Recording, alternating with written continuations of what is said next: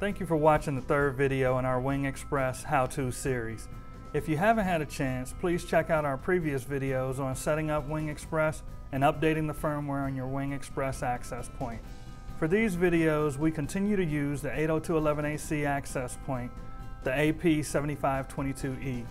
Today we will tackle a subject that I've received a lot of questions on, setting up guest access.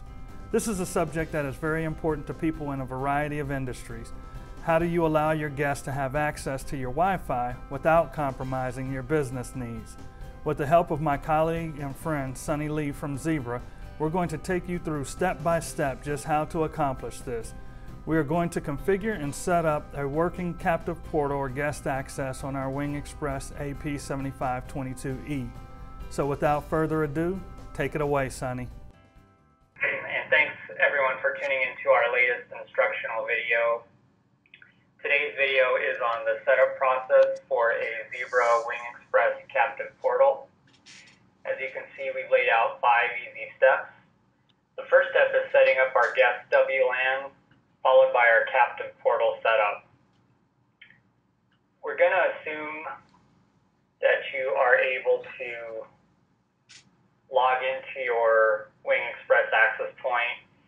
If not, please refer to earlier videos in our series on how to log in and set up your WiNG Express access point. Once you are logged into your WiNG Express access point, we are going to start the process by setting up our guest WLAN. That can be found under the wireless tab on the left-hand side of the screen. From the wireless tab, you can see we already have an office network where employees are currently logging into the system using a WPA pre-shared key.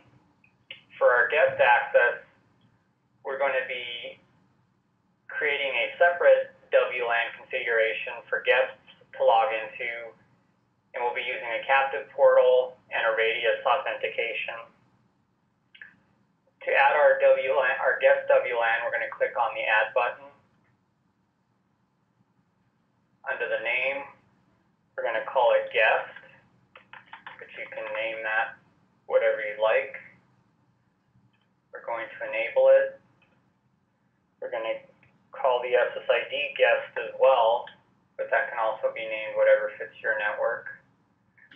We're going to allow guest access on both the 2.4 and 5 gigahertz bands, and the guest access is going to be operating on VLAN number 3 for our network. You can type in a brief description if you'd like. For our purposes, we're going to leave it blank for now. The next step is to select the guest security type.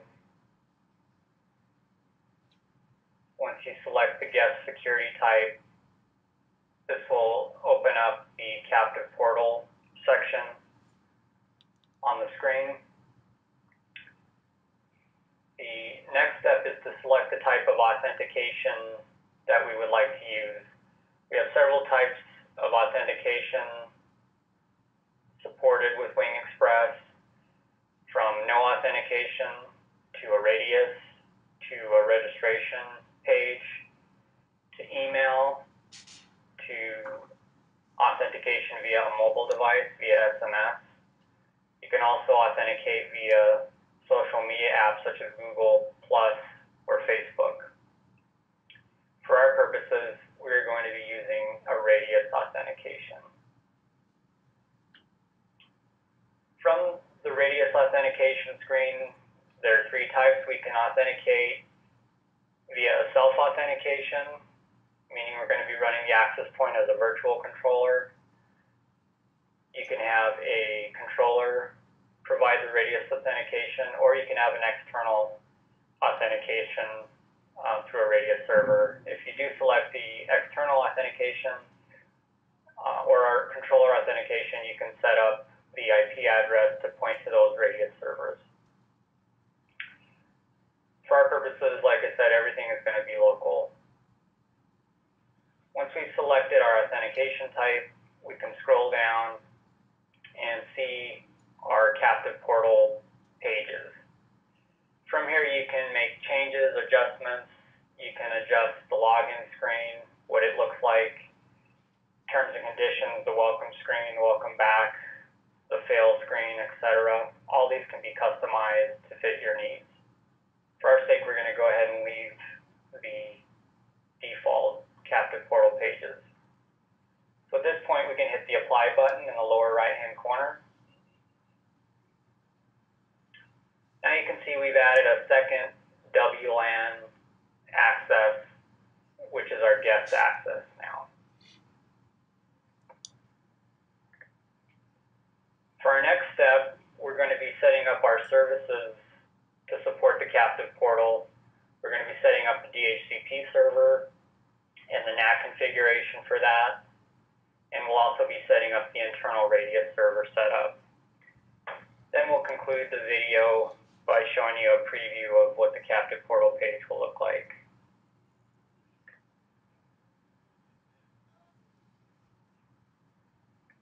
So the next step is to set up our VLANs.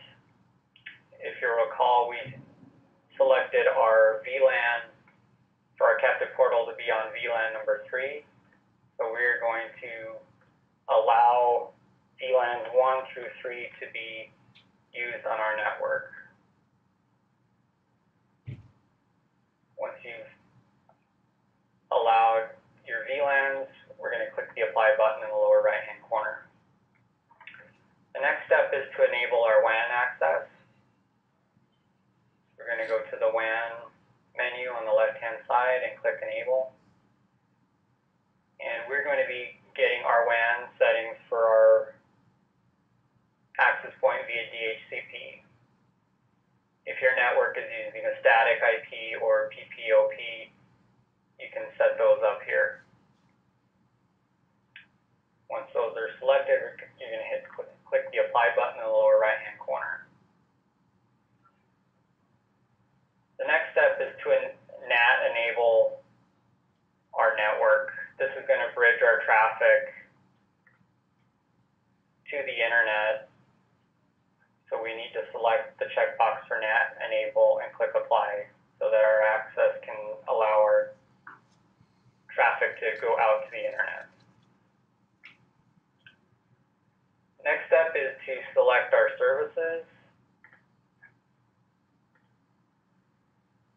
And we're going to enable our DHCP server. Click apply, and we're going to enable our radius server, and click apply.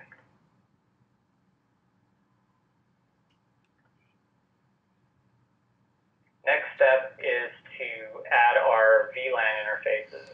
So we're going to scroll down the menu to our access point menu and click on our virtual controller. And we are going to add our other two VLAN interfaces. So our VLAN 2 is going to be our office WLAN. And this is going to have an IP address of 192.168.2.192.168.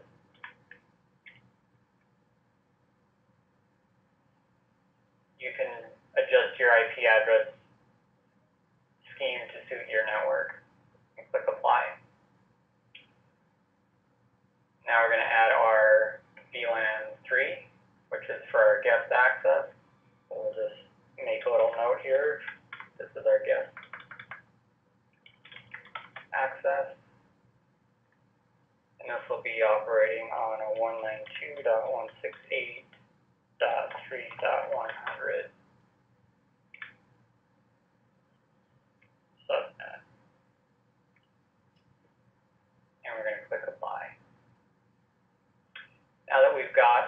interface is all configured, we can click the Apply button in the lower right-hand corner to save our settings.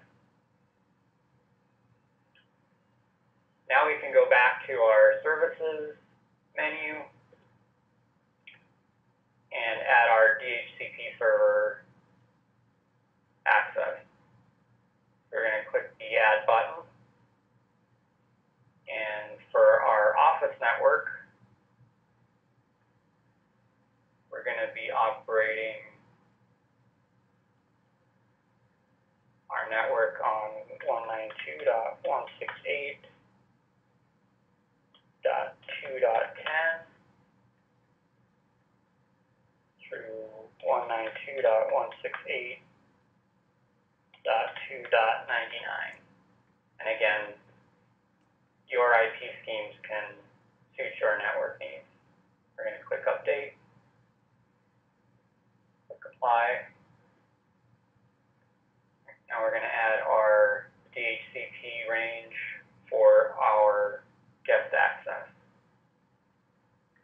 This will be operating on 192.168.3.10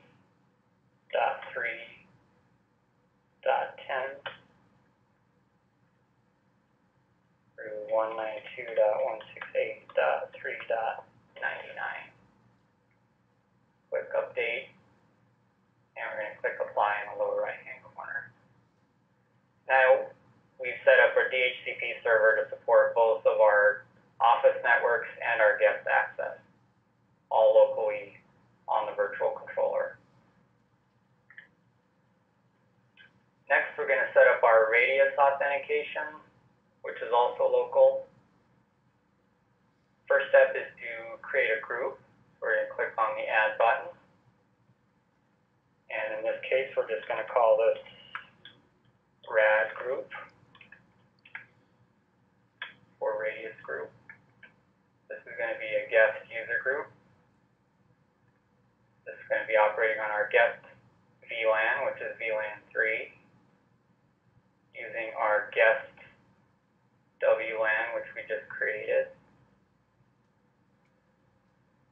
And if you wish, you can go through and set your rate limits and your access schedules here. For our purposes, we're going to leave these as default and click Apply. Now that we've got our radius group set up, now we can add our radius authenticated users. We're going to click on the Add button. And for our user ID, these can be whatever suits your network needs. We're going to call it guest access.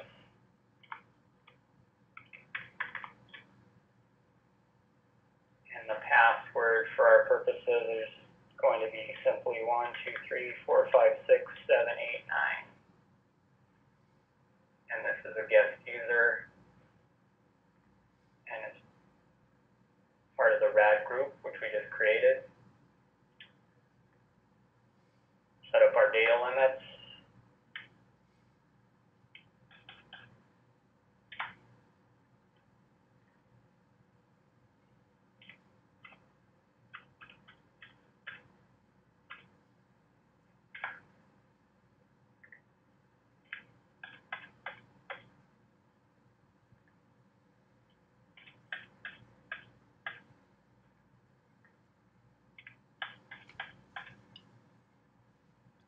We're going to set up our start date for this radius authentication, which will be today's date.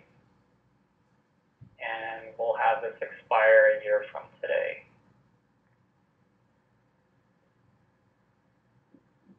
But again, you can set this up to suit your network needs. We could also set up the access duration time, which could be hours, could be days, could be weeks. For our purposes, we'll go ahead and allow this to go through the expiration date. And now we can click Apply. Now that we've got our radius group set up, our radius guest access, we're going to click the Apply button, save. And your network can have multiple users. You can have as many guest access users as you want. You can create different rules for each guest access. It's really up to your network needs. So now that we've got this all set up, let's give you a preview of what your captive portal should look like. We go back to our wireless tab, click on our guest network. We can click on the preview button. And this just gives you an idea of what your captive portal will look like. All of these screens are customizable. The wording, the T's and C's can all be customized. But your user would open up their browser, and using the credentials you provide, your guest access credentials, they'll be able to sign into their network, and you'll be able to establish the parameters by which they're allowed to use your network. That concludes our instructional video on Captive Portal. We hope to see you on future videos. Thank you.